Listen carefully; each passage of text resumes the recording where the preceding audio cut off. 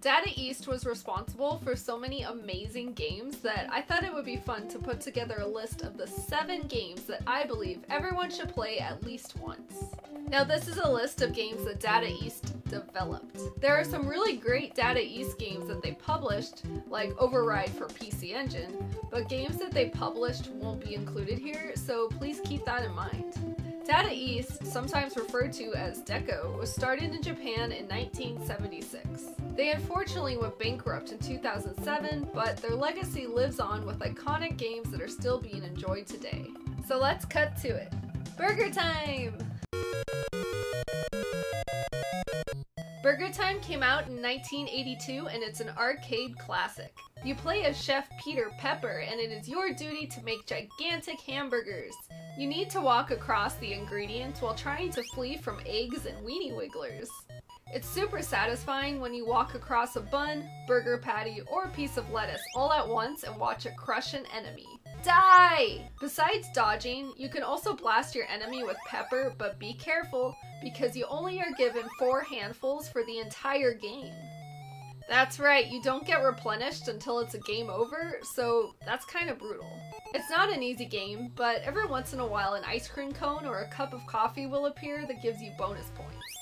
But don't dawdle because it disappears rather quickly. As the stages progress, new ingredients are added as well as new enemies. I especially like the little pickle chips in level 3. Probably one of the main reasons I enjoy this game is due to the cute characters and food theme. Even though it can get pretty tough, it's still fun to pick up and play every now and again. This was released on the NES as well as many other platforms over time, so there's a high chance you encountered it at some point. A few years ago, I hated the NES port, but playing it again I'm not sure why because I find it just fine. Real Ghostbusters. Most people remember the NES version of Ghostbusters, but the arcade game called The Real Ghostbusters was actually a lot cooler. It was based off the cartoon of the same name. The reason why they had to add the word real to the title was because there was another show from the 70s called Ghostbusters and another cartoon called Ghostbusters. So they needed to differentiate between them. Unlike the shitty NES game, this game does what you'd actually want to be doing in a Ghostbusters game. You're zapping ghosts, and that's it. And don't let the funny walk cycle of your character fool you. It's great.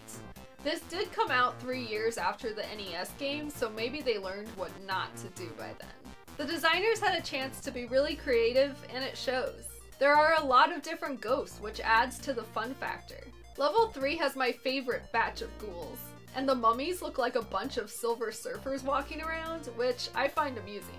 There are beam power-ups which you can obtain that really help out, but be careful, you lose them if you die. There are bridges to walk across which can be kind of hard to make out if it's your first time playing, and the proton packs make an ear-piercing noise, which sucks, but overall it's a fun game that I recommend trying out. This was ported to the C64, ZX Spectrum, and other computers, but for some reason it never received a console port, which is a shame. I could have easily seen this being a Genesis title. Tumble Pop. We have 2 Ghostbusters games on this list. Well, sort of. Tumble Pop involves a few characters that run around stages sucking up ghosts and monsters with vacuum-type devices, and then they spit them back out. I wonder if this is where they got the idea for Luigi's Mansion. The projectiles that are shot out can be used to damage other enemies.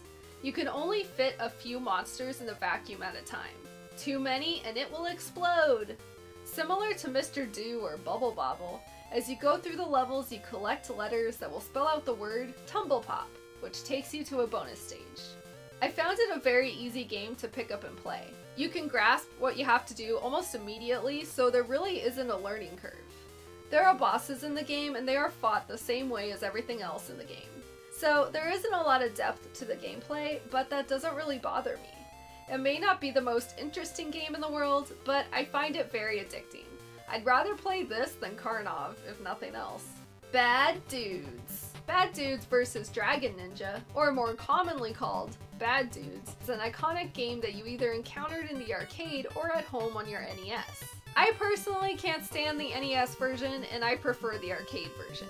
The game opens with a simple but totally awesome plot. President Ronnie, was kidnapped by ninjas and it's up to you to save him. Well, if you're a bad enough dude, that is. The game asks possibly the most infamous question in retro gaming history. Are you a bad enough dude to save the president? Well, you better be. Because right away you need to kick the shit out of ninjas and chicks that look like they want to fight you in a dance-off. It's your classic side-scrolling beat-em-up that you can play either by yourself or with another bad dude. The jumping reminds me of Contra or Shinobi, and you use punches and kicks to defend yourself. The further away you are, you punch, but if you're close to an enemy, you kick. I found the spin kick to be the most helpful. You get power-ups that are food items, like a can of Coke. To keep things changing up, you can pick up different weapons along the way, like daggers and nunchucks. New weapons keep things fun. In the arcade version of the game, you gotta pay attention to the signs in the background. One in the beginning references the Deco cassette system, which was the first standardized arcade system that allowed owners to change games. Then another sign advertises Karnov, which I thought was pretty funny, considering a dude that looks an awful lot like Karnov is the first boss. Then, in the second level, Data East advertises themselves on the train. I thought that was cute. I wonder why more games don't do this. They could easily advertise other games this way. Plus, it's just a fun thing to keep an eye out for. It makes me think of games like the Ninja Turtles arcade game, where you're seeing advertisements for Pizza Hut all over the place. I'm into it. Windjammers. Windjammers is a Neo Geo game released in 1994, and it's one of the few sports games that I really enjoy. You can also now get it on PS4 or the Switch. Visually, it's about as 90s as you can get. Insanely bright colors with a heavy emphasis on neon, bike shorts with visors, and sick shades. I absolutely love the vibe. If I could visit a game world, I'd love to visit the beach from this game. You can choose from 6 different characters and they are ranked based on skill level. I tend to stick with the beginner characters because although I really like this game, it tends to kick my ass. You and an opponent throw a frisbee, or should I say disc? I guess disc sounds less lame. Anyway, you throw a disc back and forth trying to score a point on your opponent, or try to catch the disc before it lands in your goal zone. Playing this game versus another person is a super competitive experience. And that is where the game has legs because you can play this game back and forth forever. Kind of like with fighting games, challenging each other just doesn't get old. The gameplay looks simple, but it actually has a lot more to it than you'd think. You can throw the disc a number of ways, and it takes some getting used to. You can throw it straight, do a little zigzag maneuver, throw it up in the air, or do this crazy spinny thing. All in all, it's a fun game to play on your own or with a friend, and a great way to escape to a 90s tropical paradise.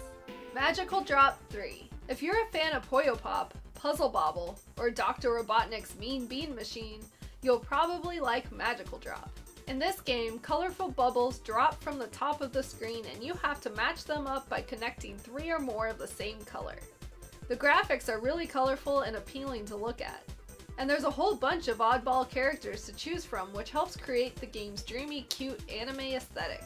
It seems like they always throw goofy characters into these kinds of games, maybe to make up for the lack of story. And it works! There is versus mode, adventure mode, and puzzle mode. The single player mode is fine, but I find that this game is the most fun when you're playing another person. The music in Magical Drop 3 makes you panic more than the previous games, which is an improvement because it's supposed to make you feel that way. Gameplay-wise, there are some minor differences between the third game and the previous ones. It adds a third button for grabbing rows of balloons. There were all sorts of console ports of the games from the series, but I think most people know this as a Neo Geo game.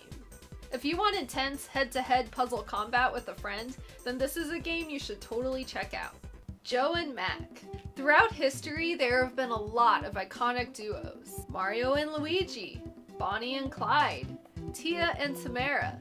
But let's not forget about those crazy cavemen, Joe and Mac. Not to be confused with Mick and Mac.